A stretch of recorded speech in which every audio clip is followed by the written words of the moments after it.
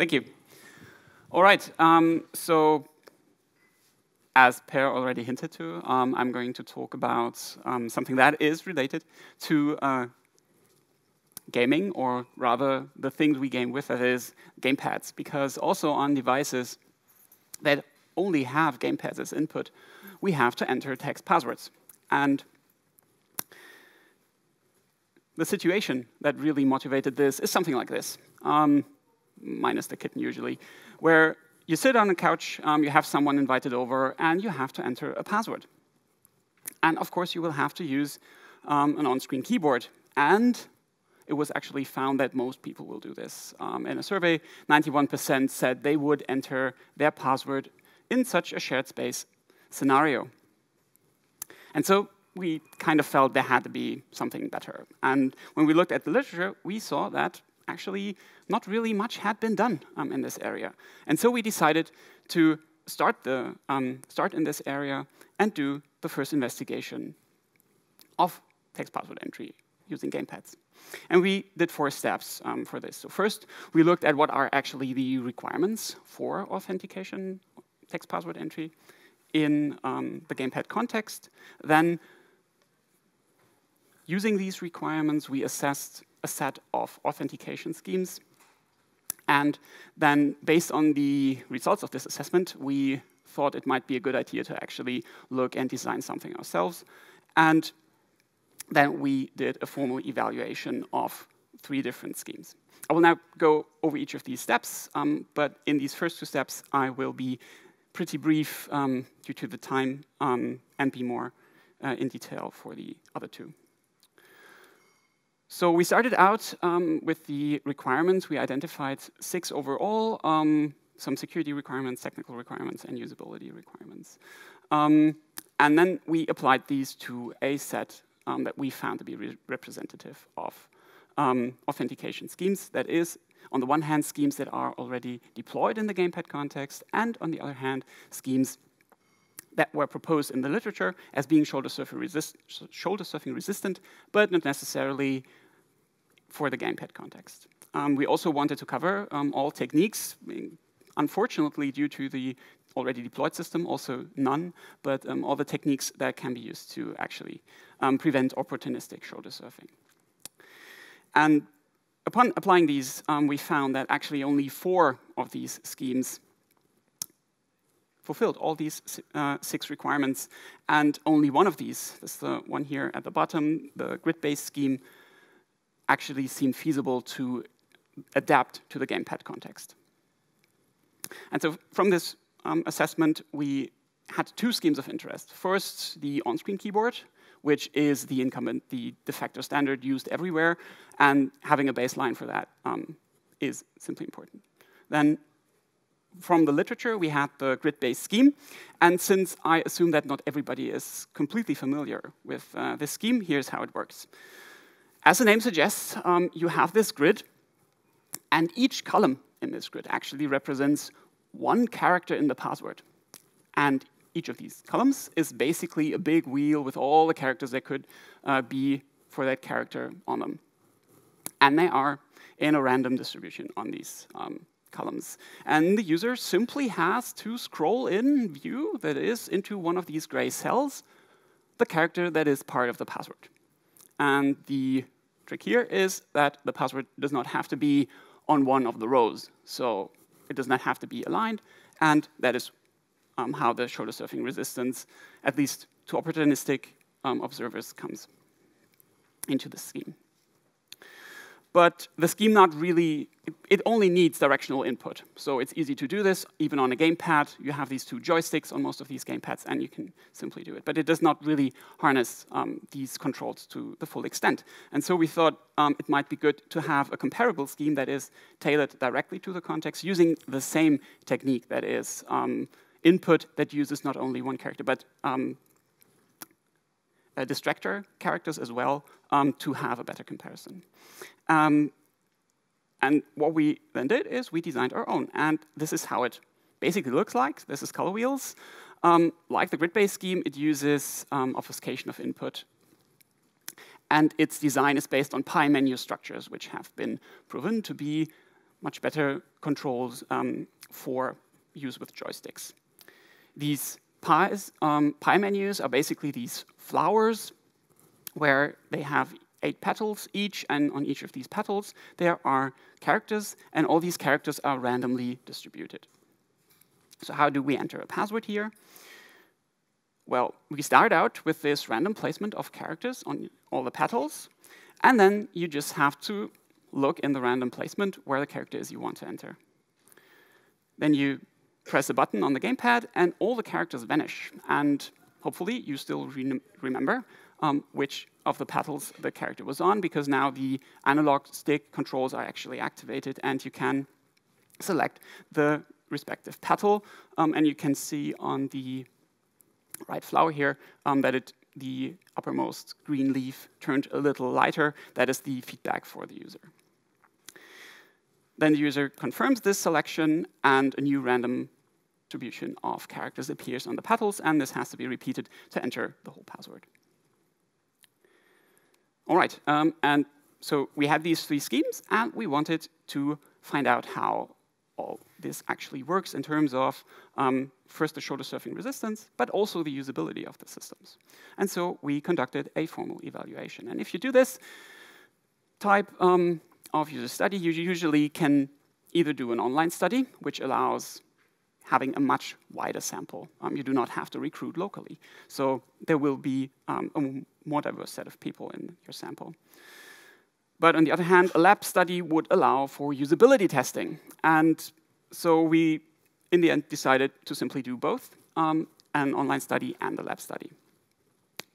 We had a between-subject design, which is we had 3 groups, each used one of the schemes or had to attack one of the schemes. And then we compared these groups against each other. How was the procedure in the study? We had first introduction and informed consent. Then people had the opportunity to familiarize themselves with the schemes. And then came in the lab study, the usability assessment. We had this explicitly before the shoulder surfing part in order not to influence the satisfaction metric by having the impression of the shoulder surfing resistance as well. And then the shoulder surfing part came, and finally some demographics and the debriefing. For the usability assessment, people actually had to just enter 3 random passwords. And we measured the timings, the success rates, and the system usability scale as measure of satisfaction. And for the shoulder surfing scheme, we produced 10 videos where the same password was entered for each of these schemes. These were recordings of one single expert user in order not to have too much variance. But since we did not want to use the same video, we introduced some slight variants. For example, the videos for the text password, for the on-screen keyboard, use different paths and the speeds in the interaction. For the lab study, we had 78 participants. And we recruited locally with flyers, mailing lists, social media.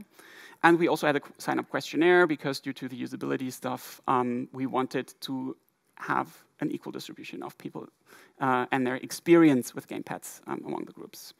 And for the online study, we all originally started out with the same amount of people, but we used a panel, and so this was an online study. People tampered with the environment they were supposed to shoulder surf in. So we had some safeguards that they could not rewind the videos that they saw, and we had pretty blunt evidence that people tampered with this, and so we had to exclude these people.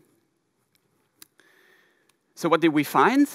Well, for the online study, 12 of 19 people could observe the password successfully with the on-screen keyboard. For the grid-based scheme, it was only 2 of 19, and nobody for the color wheel scheme. In the lab study, and the differences were significant for the on-screen keyboard to the other 2 schemes, but not between the grid-based scheme and the color wheel scheme.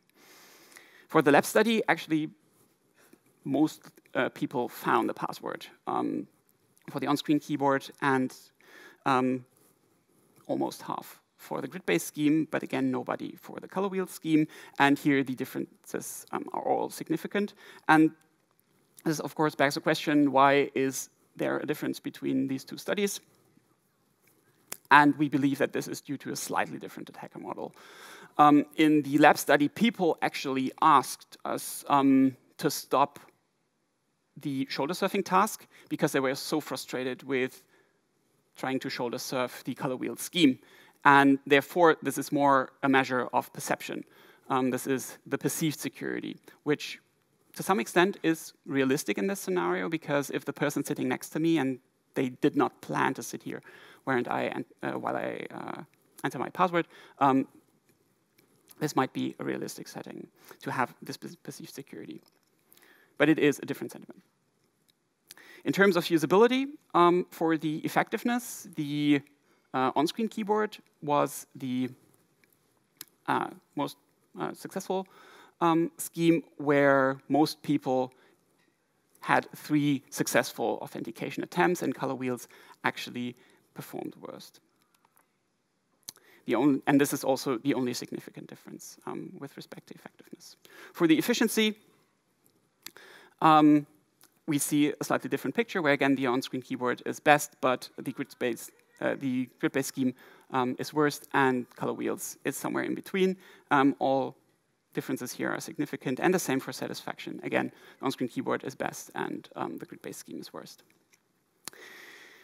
And so when we look at this, we see a clear trade-off between the security and the usability parts of this study, where the on-screen keyboard fares worst in terms of shoulder surfing resistance, and color wheel seems to be the most robust scheme.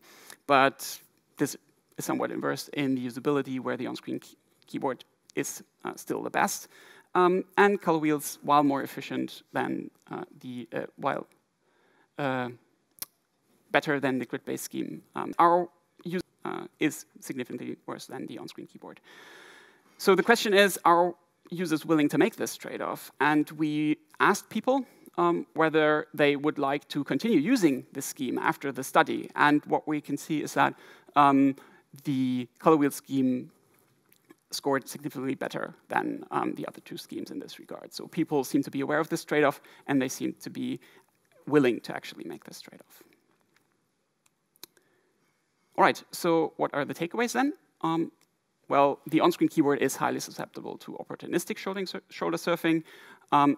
It usually takes more than one attempt to find it, but most people will get there in the end if they sit live next to you on the couch. And this is somewhat unsurprising, because this is a normal text password entry, normal text entry scheme, not designed for passwords. It gives explicit feedback. The attacker gets the feedback as well, and so a separate entry method is needed for secrets. Also, the existing shoulder surfing resistant authentication schemes are not straightforward to be adapted to the gamepad context. Many do not meet the requirements of the gamepad context in the first place, and an adaptation of some that do is quite involved to actually find a way to exploit the available controls. And so we feel that color wheels is a first step towards a truly deployable scheme. It is most robust in terms of shoulder surfing resistance. It still needs some improvements in terms of font, for example, and other usability issues in general.